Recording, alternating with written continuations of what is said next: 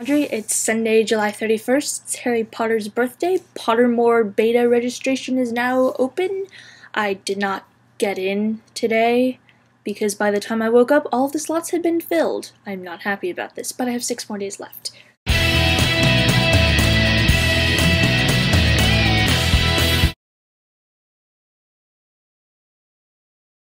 As for the question you asked me last Sunday but I did not answer, I just did some research, and it turns out that because males and females are generally the same, the only times we're different is when we have to be for reproduction and stuff, is that guys have nipples just because girls do.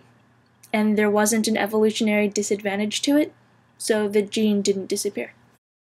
So you're going to Canada to look at colleges and stuff this week. I hope that's fun. I personally wouldn't want to go to Canada. It is 90 degrees outside, and I am wearing a blanket. Partially because it's not 90 degrees in here. But yeah, cold weather, not fun for me.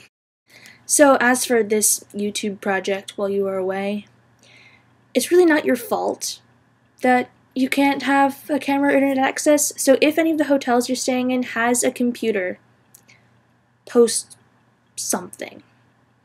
It doesn't, like, if they don't have a camera, then just upload a image saying this is my video for the day.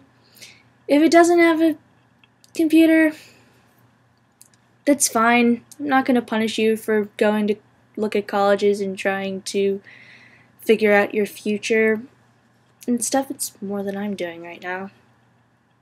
So if you can post something, post it. If you don't, I might just continue making videos 3 times a week if I can think of good ideas. Otherwise, I'll just leave it blank.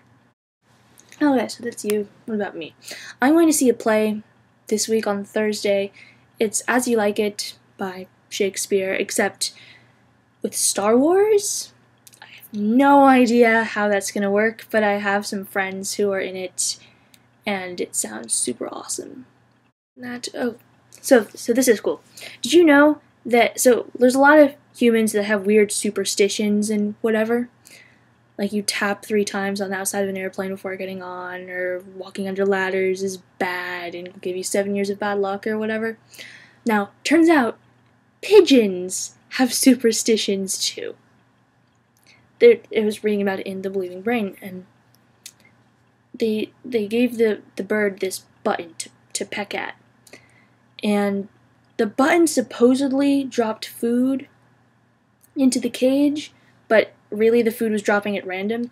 So the pigeon would remember whatever it was doing right before the food dropped, and then it would keep doing that. So it developed all these little superstitious rituals it would do in hopes of getting food. So yeah, pigeons with religions. Corny phrase. That's the title of the video.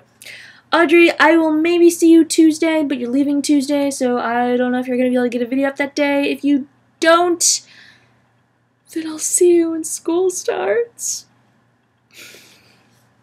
Gonna kind of miss this vlog during the school year. I won't have time to make videos. But, yeah.